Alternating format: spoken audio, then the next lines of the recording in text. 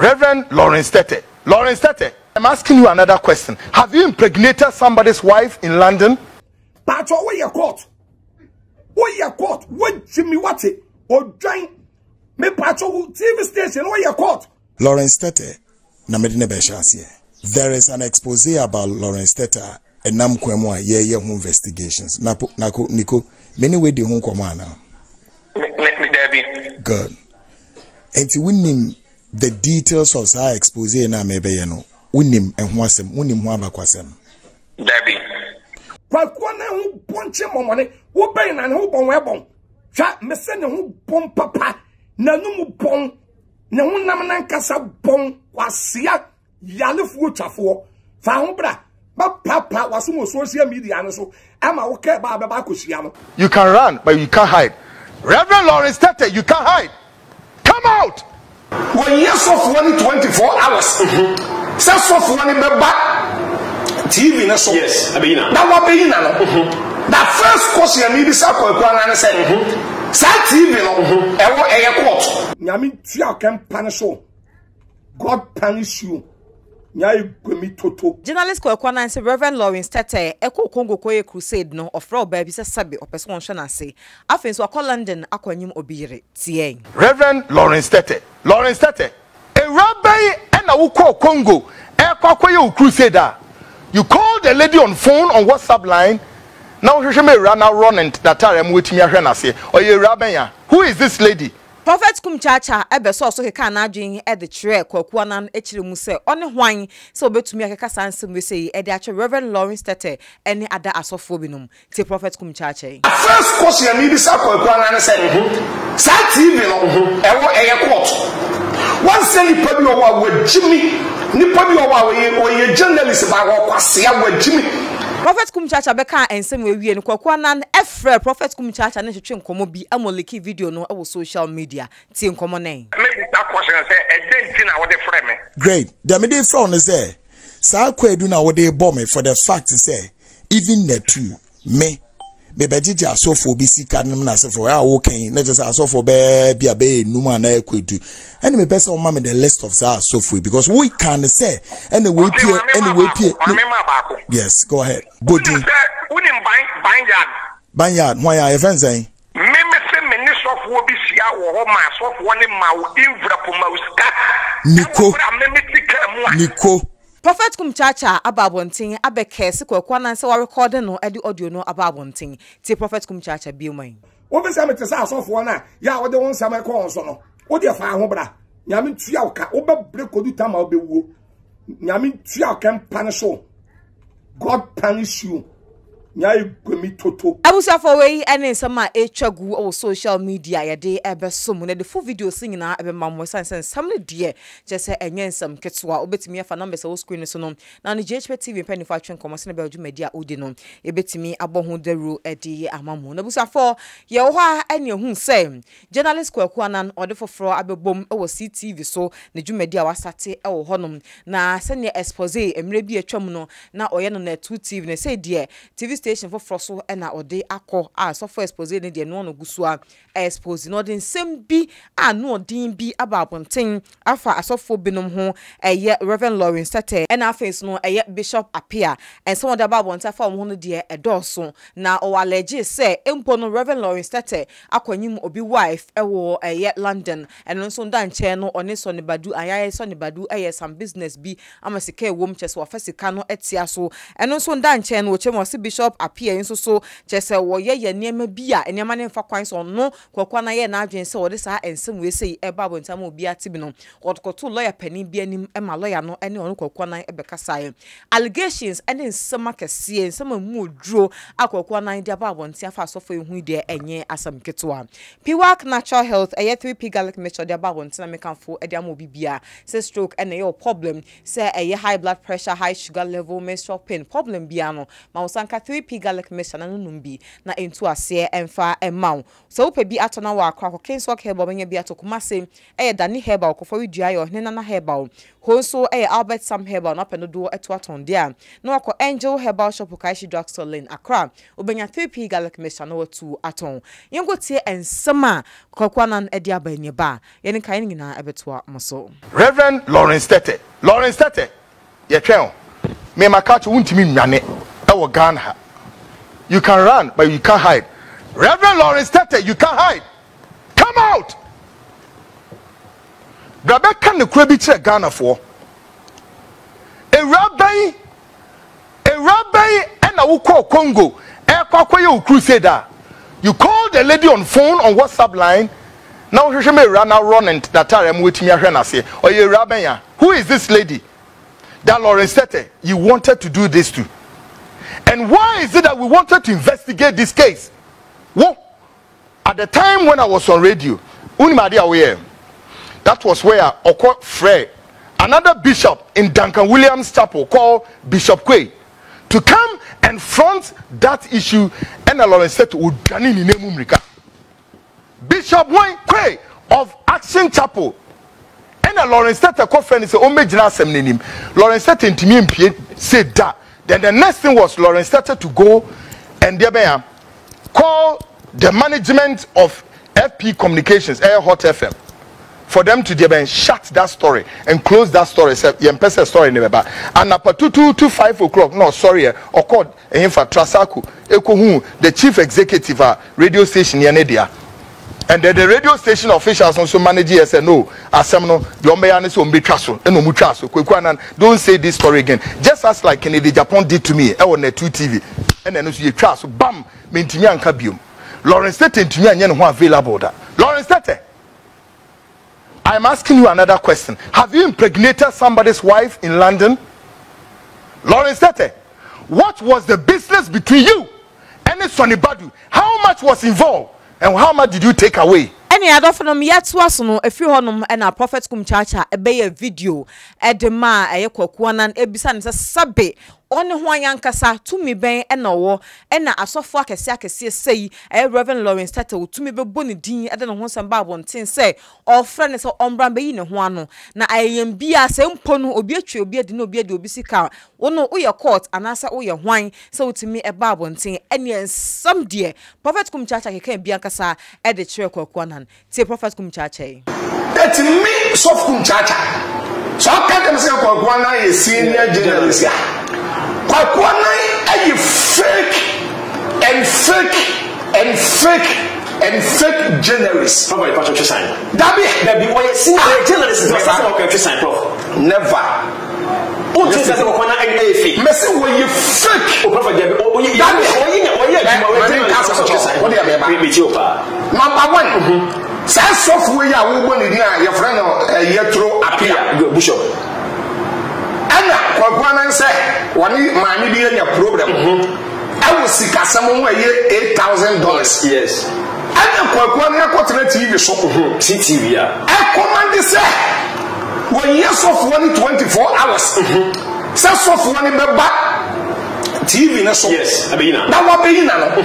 The first question you need is Kwaku Annan say Sa TV no ewo court one say nipa bi owa wa Jimmy nipa bi owa we journalist ba wo kwase ya wa Jimmy first me question say obi di obi ka what dey court good that court I invite nipa no na nipa na court na ni nse mo na ya mpa so what nipa na ka that court ama ne kwan se won fentu aka no fema no by Kwaku Annan Sabi ni TV na wata so e ya asam kan e wa ya court dabi o adentina se wo bi mpo ade wo bi ka so wo bi mpo e ya asam o menka se soft one de wo bi ka menka sa good sai mpo so wo bi mpo de wo bi ka enye Kwaku Annan ade se so ya hentan ati sabi ya Ghana ya ne dia na wa kotina TV ni so na me ma 24 hours ade me here wa ana wa mad ye besi enye etina me so fukum chacha me ka do se Kwaku Annan wajimi onim nyansa ene ese ne kotie bae no Prophet Kumchacha nso echire mu ana chese Kwaku Annan so no asofo no omuma ne sika ebim kwa rent dan ede amano Red Kingdom ena mekanfo ede ama so wokọ aye Royal View Cinema SG Mall aye on the 6th of July 2024 6 p.m. pepepa obetimi enya movie bi ahye science premiere no ebekoso ewo ho te se op ticket ato amepacha wokọ SG Mall sisi a obenya bi ato number betimi afrene 0541248720 and answer so op online ticket and so betimi afasa code way *447 *2471 hash na chese wetimi enya ticket akoshe Red Kingdom ewo SG Mall on the 6th of July na busa form yetwa enkomo yi esu na chese Kwaku Annan se bebi abedru ne se Kwaku Annan ede nsema kese ba bonta fa so for you na Prophet Kumchacha beso so no de onti ase abecheche na adwensi de kotie ede bae na no ena Kwaku Annan efre Prophet Kumchacha wo phone so ena obise bisa ne question se mahu se me de me video bi aba bonten video me de ba bonten me ne woni hu nkomo me de me investigative journalist ena chese me hwehwe me nsemu na me de ba bonten Prophet Kumchacha me ne hu endi hu nkomo bia eno so na nchen no okay can send be our video name say asofo bi ne mama miss come rent dan ma me ne ade enti no sa recording expose na Kwaku Annan dia ba bonten no questions bia na obi say bisa Prophet Kumchacha wo mu ne say sa allegations na o make you video ne kwhwe bai no onyi ano ema no na busafo dia esiye e wo sa audio we say mu no odi tie nyame adomo pacho han ni o Midin de Kwaku Annan ode Midin edi Kwaku Annan Kwaku Annan oh my me cheap na se phone from me only papo okay Niko what to say nyame adomo ko na we Mezi me ho pa na okay first of all me hu say why ade bia beto YouTube on mo emza attending it take almost about a significant portion but me won some mienu miensa bia me be say meti ase free wo perspectives na wo giant wo dey sir program we many problem with what you did at all. I don't hold you grudge because you know your information super highway nti di obi abeya fa wo hu bia no esa o makwama nipa no ye nemum if whatever the person is saying about you one does not represent the truth, the fact, and there is no iota of truth in it. That is what Niko Nimze I Kwaku Annan will stand for it, and I will do everything possible to ensure that I put it right. Now, quickly, Tetteh there is an expose about Tetteh and Namkwemwa investigations. Niko many way the home commander. Good. And to win the details of our expose na maybe no win him and wasem win him wabakwasem. Debbie. Okay. As far as Bishop Etru appear or a concern, win him details of Adia as many Bishop Etru appear. And so a waya into a true appear a DAPPM from him. We win details of it. Debbie. Number 3, you also said, say, a brand name 1 or 2, no. A softwobi, Mejiji wo musika, Emma way, Tenaz a walker, bear software bear be a do. Bisa, woman na babontain, say, me Kwaku Mejiji wo musika near there. Nico.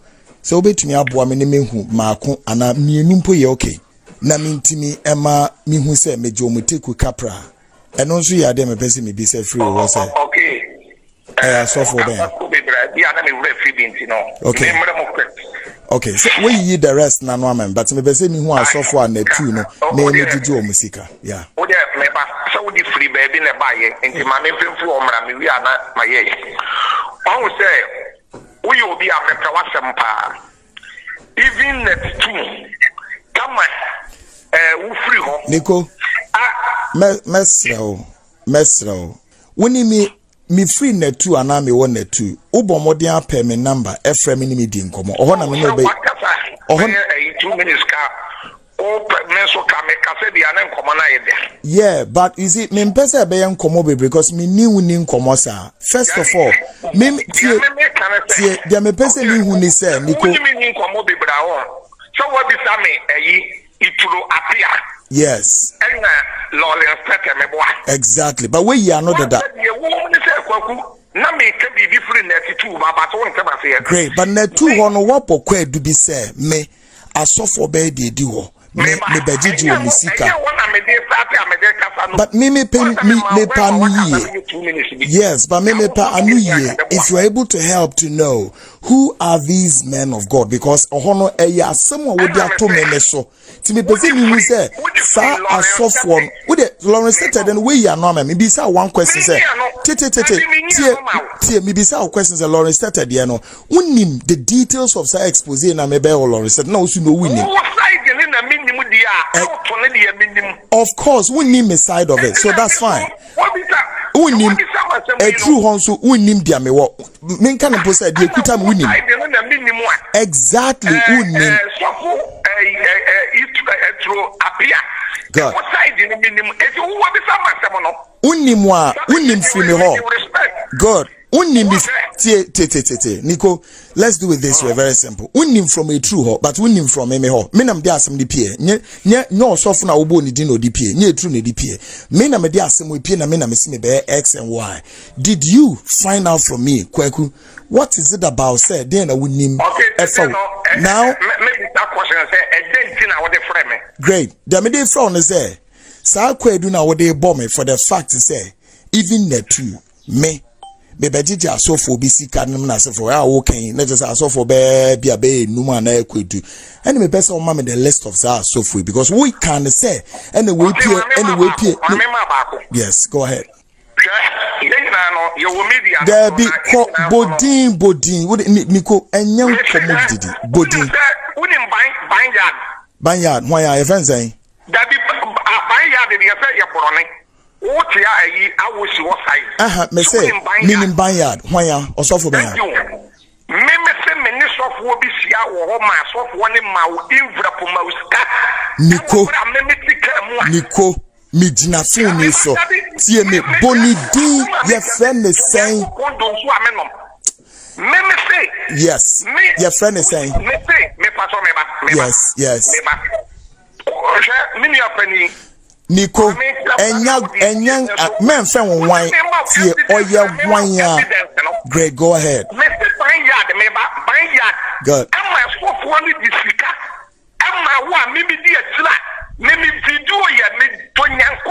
number 1 bonidima enyentem or your friend is saying what your friend is saying good that is Nyabotre good Nyabotre wait I me so what can they say or also for yes sir so for no na me ne won komo ben na me ne wo business ben ye dey 7 previous or your so for ben business ya won ne won komo no ni nyina no minim egumi mo enti won wadwen kire say sa osofo no na ka na to expose hu ana so osofo me ne na ye bibi nti e na me odi say stabra me odi say stabra but the point is me bisao sabri between me no me no wo de beba bonton femba Nico 1 million years ubetimi serialize me ma okwan but between me no me no but ni din na mam say sika say no de brel enya kwala sem but Nico miss oye wine oh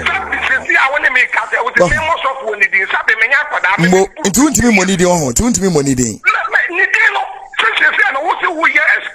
no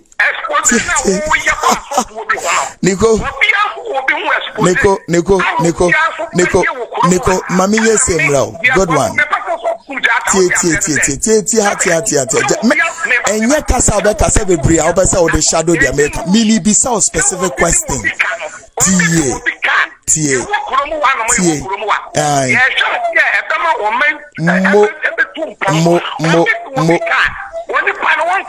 mo bibisa me say Reverend Nyameche o frame me say na o pese hu investigation bi a me be won ho no o frame me no o frame me that be me bisa o man frau no yes o frame me didn't na o frame me I didn't na me frau say sabe impress am eye obi wo ho a ne private issue is different. It's not normal life is different. It's now person who den e wa Nyameche de no. Now person who den. What be some say mamen kasa. with a private issue as me na me tie who say mistake a we ne say journalist ne ye na adwuma wo pese obe interfere na me che de na wo frɛ ehudie ben wo sana wo so no me say sana wo so no e bi abusi asofo na wo jisika ewo ban ya de won no ma me bi Jesus Christ Nico ube try nyoma mana e cheap sa it won't be more so for the but me say me say Reverend Nyameche no na wo frɛ ahwehwɛ bian yeah hey Nico me say wo de went me amodin to dem amenya ni si o Reverend Nyameche na wo frɛ me agidan na wo pese wo dan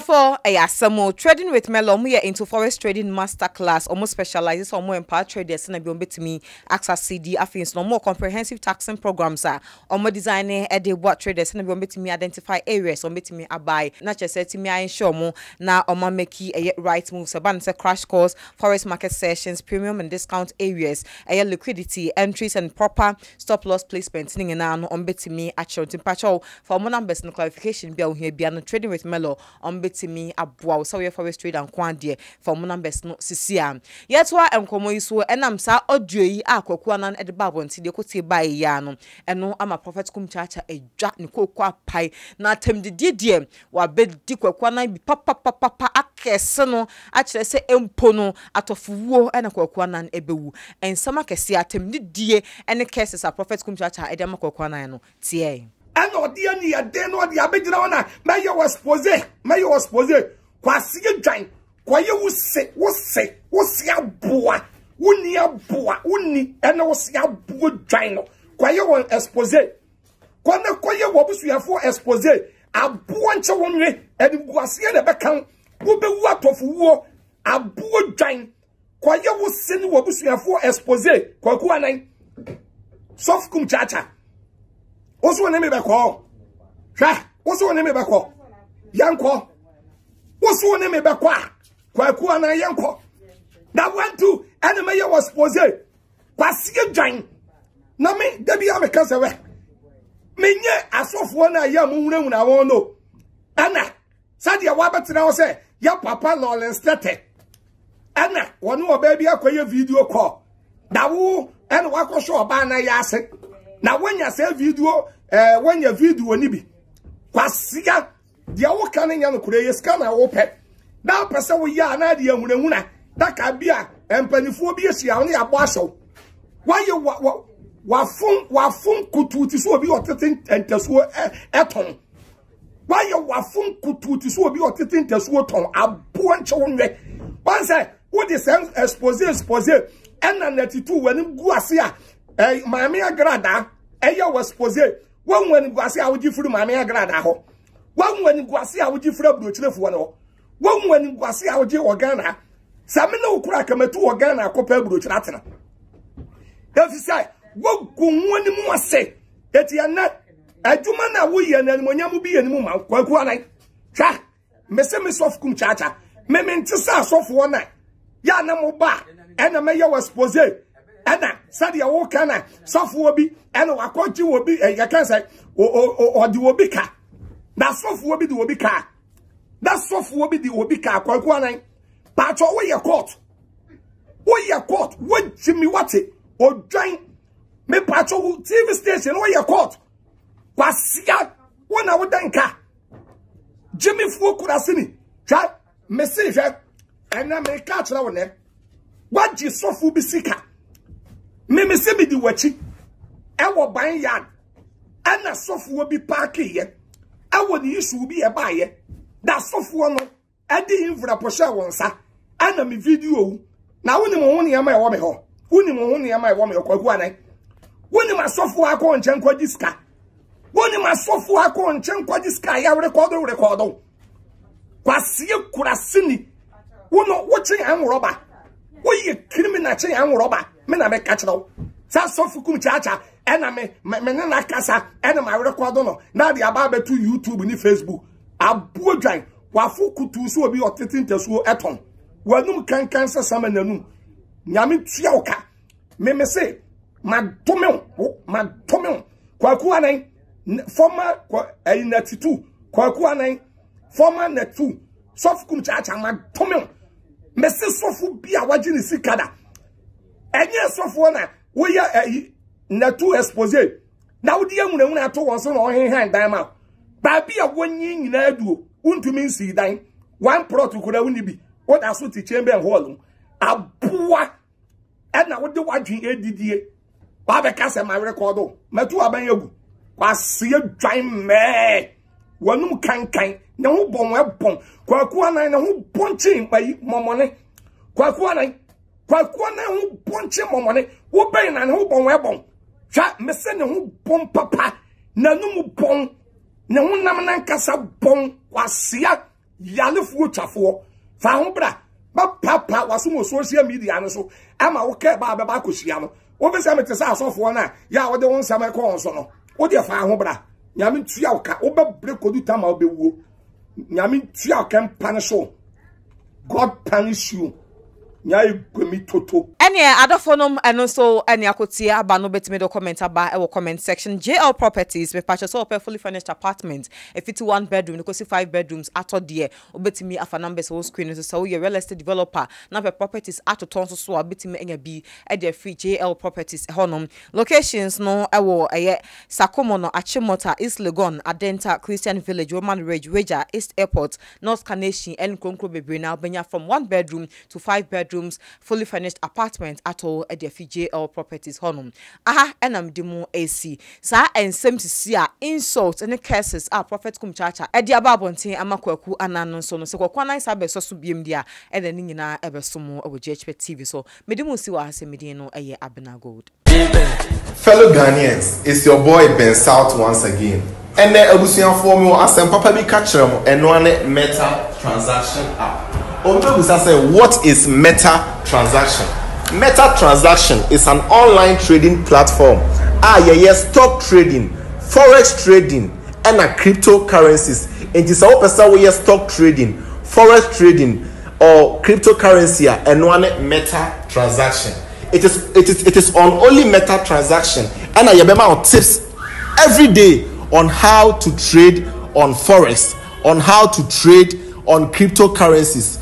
To download Meta transaction app is very, very cheap. And honestly, we call App Store and I say Play Store. Now I search Meta transaction. What's search here? Beba say na app on it here. Now what download it? Download it. Our registration is very simple. So what I say, you can use your Gmail or your number or anything they will require. Now why here? So what I say, and on Meta transaction you earn every day because they give you tips every day. So guys, if you want to trade on forex trading or cryptocurrency or stock trading, it's only on Meta transaction. So start downloading Meta transaction app and let's start trading.